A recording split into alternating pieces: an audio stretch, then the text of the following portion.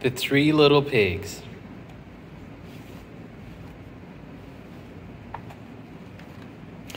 The three little pigs lived like living at home, although their house was small. But when new babies came along, there just wasn't room for them all. It's time we left, the piggies said, and built homes of our own. And as they kissed their mom goodbye, she said, "Be sure to phone home."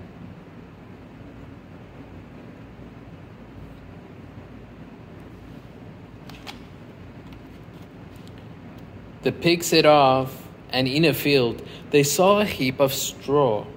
"I'll build my house of that," said one. "Straw's nice and quick, I'm sure."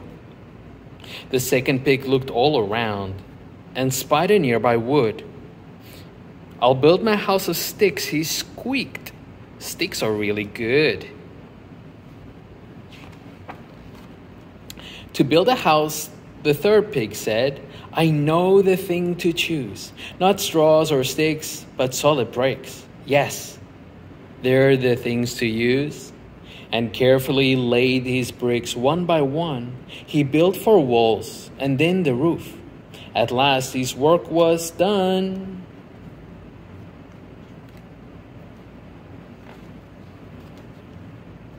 Now close by was another house, and a big bad wolf lived there. His fridge was very empty, and his cupboards were quite bare. The wolf had eaten all his food.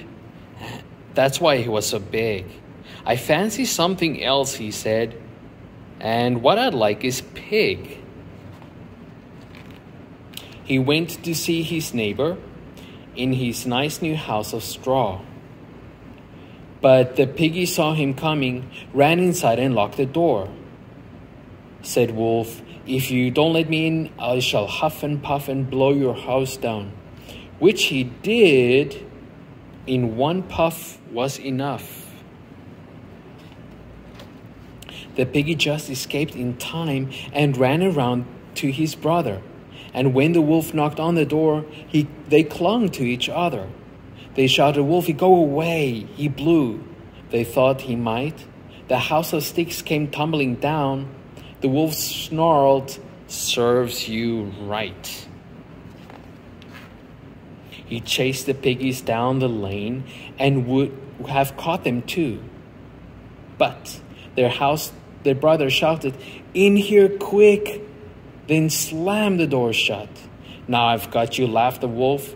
"It won't take very long to blow this house down too." But this time, he was wrong. No matter, he huffed and puffed, the wolf just couldn't make the house fall down. The walls stood firm. They didn't even shake.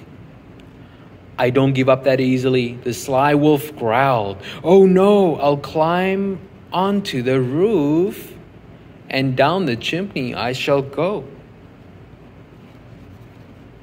"Coming to get you," cried the wolf. "Whether you're ready or not." He slithered down the chimney and landed in a pot, which was full of salty water, onions, carrots too.